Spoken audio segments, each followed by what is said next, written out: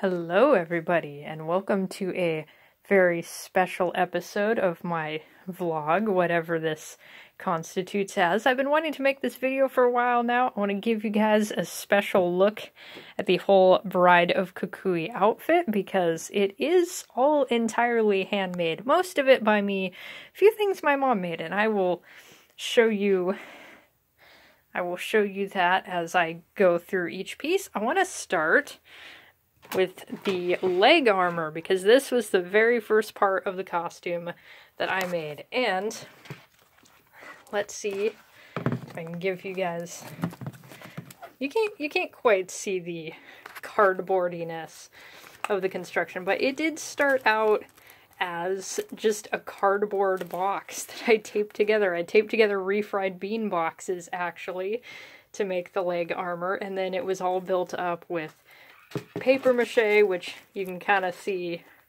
got some math textbooks put to good use for the paper mache. There's also paper clay. That's how I made the skull shape and the teeth, and then the little rivets, which I actually could have taken actual rivets and embedded them into the armor. I didn't realize I actually had any though, but the paper clay works perfectly fine, so that's all good. And this is just a little bit of cardboard construction with paper mache on top, and it's very thick. I have a lot of layers of paper mache to try to make it as strong as possible. And so, if you are familiar with El Cucuy's armor,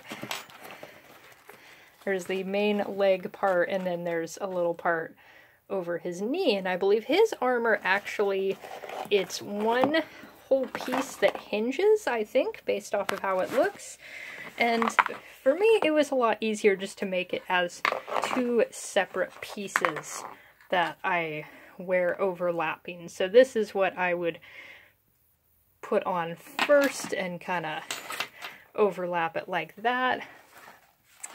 And I do have noted whether it's the left or right side of the leg armor, because it does actually matter. They actually do fit on one specific leg over the other, and they attach a lot better. So just have that noted there. You can kind of see my tape is coming up a bit. I'm not sure I remember how many concerts these have survived. The only concert I did not wear them to was the very first Metalachi concert I ever went to. I debuted these at the second ever Metalachi concert I went to, and it wasn't until concert 4 that like the whole ensemble happened. But onward onto discussion of the whole ensemble. I forgot to mention, I did change my painting a little bit. That tooth has always been gold, but you'll see that there is a little bit of, well, I was hoping to make it look a little bit more rusted. I got the idea when I was painting a Urukai sword that I made out of paper mache. I did a different method for how I painted the metal, and it looked a lot more realistic because I added more color in than just plain grayscale. So I wanted to go back and add a little bit of just grit and rust onto my painting, and I did that on the rest of the armor, and you will see that. So here are the shoulder pads, and you can see that this is all built off of some football padding. Let me show you how that's all attached. There's just a pair of screws that are going through the padding into the shoulder pads, and the padding, as you can tell, it was white, so I actually spray painted it black. And then let me show what's going on with the actual armor part. So this kind of taco-esque shape we have going on here, this was made out of a kind of bendy piece of cardboard that I bent into place, kind of held it in place with some tape, added more cardboard on top of that, and started adding paper mache layers to get it more solidified so it would really hold that taco shape. I'm actually not sure how I started out with this little part here. There is a little bit of an armor mistake, actually, discussing these. You'll notice how the skeleton hand is facing with the thumb towards the back of the armor. This is the back part, and this is the front. You can see that I have a whole part cut out. It's not supposed to face that direction. Actually, on Cucuy's armor, it faces the other way. And the reason it does that on mine is because I cut the wrong side out. That was supposed to be the back. But literally nobody's ever going to notice that until I pointed it out just now. But that's the one thing that I messed up on that kind of bugs me. But again, nobody's going to notice that. But this was also built up with paper clay, and that little lip there. These are all pieces of cardboard that were taped on. I just made a little pyramid shape, taped it on, got some layers of paper mache, and for a while all my spikes were intact. But recently, when I did the rusty repaint, I did create some artificial damage. So you can see right here, I've clipped a tip off. You can see a little bit more dramatically on the other side. I've got some parts clipped off. And I think, I can't tell where I did some scratches. I added some scratches in. I might add a little bit more, but it already looks, I don't know, pretty rough, because you can see some places where the paper mache cracked a little, but I don't know. I'm just happy with how it turned out, even if it is a little rough in some spots. And it's so dark at those concerts, nobody notices. It just looks freaking cool. The only reason I think any part of this is janky is because I know how I made this. I know how much cardboard and math textbooks went into creating this. Everybody else who sees it is like, oh my god, I can't believe that's paper mache. So that mission accomplished right there. Alright, so moving on past our shoulder pads and relating to the fact that this part is cut out, we have the boob armor.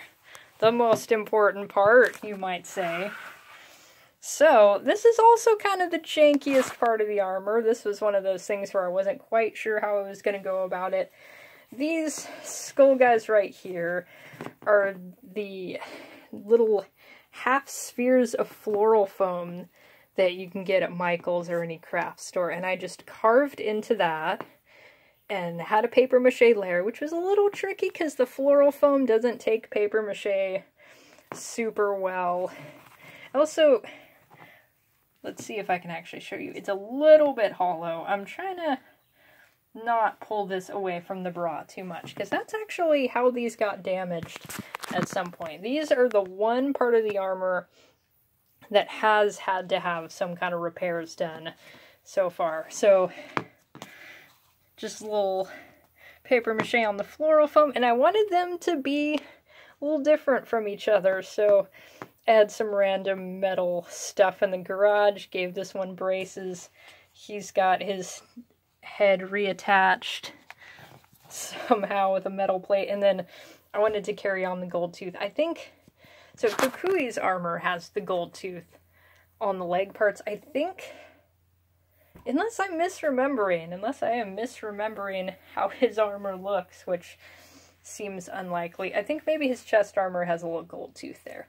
Or I just carried it over from the leg armor, because I didn't quite want it to be exactly how his armor looked. Obviously the leg armor is based off of his, but I wanted to go, and of course the shoulder pads, I definitely was trying to copy his armor, but for the rest of it, I wanted to do my own thing.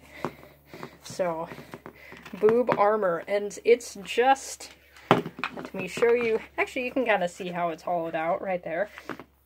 It is just screwed into a old bra I had that I didn't feel bad about sacrificing. It's one of those ones where the cup kind of gets all smushed up and not super great, so it was perfect for making the boob armor.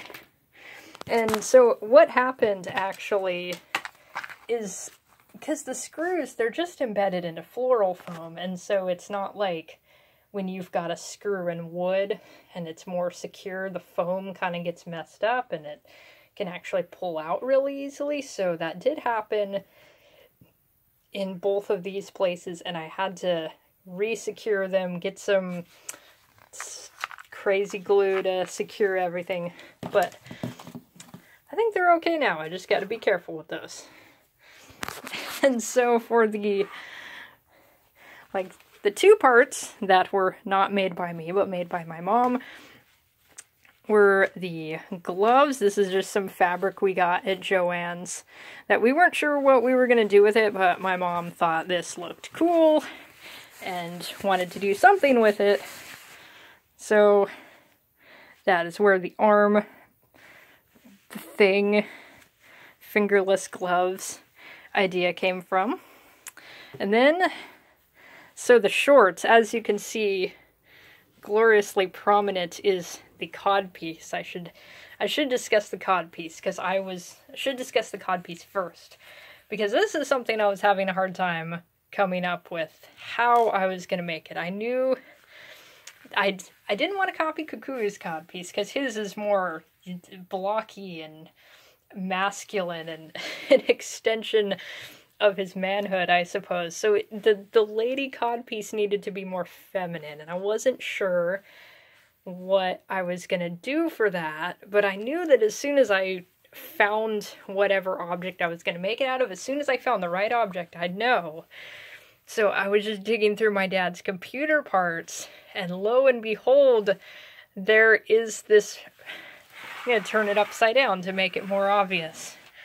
There is a mouse cover. And it was just absolutely perfect for, like, the shape. It's perfect. We've got the slot, everything. It's just, it spoke to me. That was the cod piece. And so that's all cardboard. And it was actually paper mache'd on a little bit. There is some tape there. And then these metal parts here, those are super glued on, as are the little spikes, which these are spikes that screw. There's like that base there, and you can see how it works because I'm actually missing a spike. The spike just screws onto the base, and I did have to go through and super glue those ones on because that one's missing, but I don't know. I kind of like that there's just one that isn't perfect. So there is the glorious, glorious cod piece. And the question was, how was I going to make it wearable? Like, do I acquire a jock strap and put this on a jock strap? But my mom actually had the idea that she was going to make me a pair of shorts, a lot like the band wears,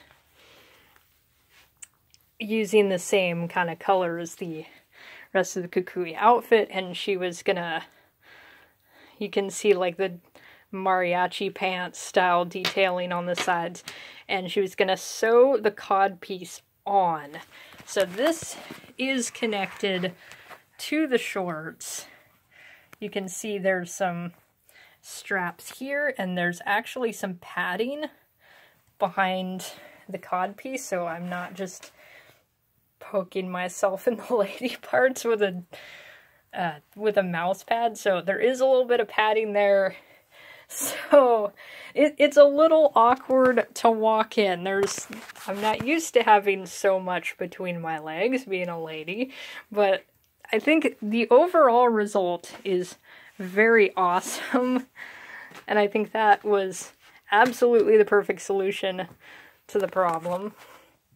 So yeah, that is the entirety of the costume as the in terms of what's actually handmade, because there's a few little accessories added on, but those aren't nearly as cool because they were not handmade out of, for the most part, made out of cardboard.